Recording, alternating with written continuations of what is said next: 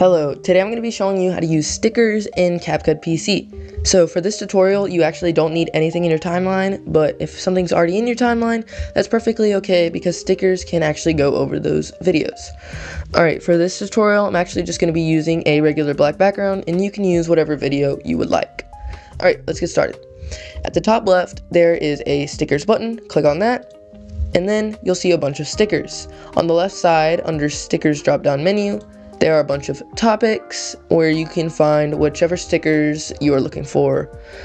So for now, I'm just going to be using the subscribe sticker, and in order to put it in your track, you can just either grab it and drag it to your track, or you can hover over the sticker you would like to use and click the add to track button. It's just like a plus sign, and when you add it, it'll be around 3 seconds long. And if you would like to adjust the length of the sticker, just grab the ends and pull it out, and now it'll become longer. You can also just grab the sticker and move it wherever you would like on your timeline. If you would like to adjust the size of your sticker, you can either go to the top right under scale and just move the scale to the left or to the right to make it bigger or smaller, or you can go on the player and click one of the edges on the subscribe button, like right here, and just drag it in or out, and it'll be bigger or smaller. You can also rotate the sticker by holding down the rotation button right here and just dragging it to the sides,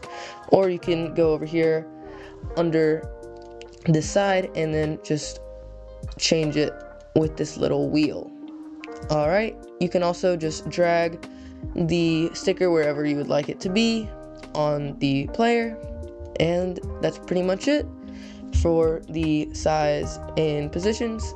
Also, at the top right, there is an animation bar where you can add loop animations and in and out animations. There's also a motion tracking, which I actually don't know how to use at the moment, but once I figure it out, I will make a video on it just for you guys. Alright, make sure to like and subscribe, and if you have any questions, comment down below, and I will see you. Bye.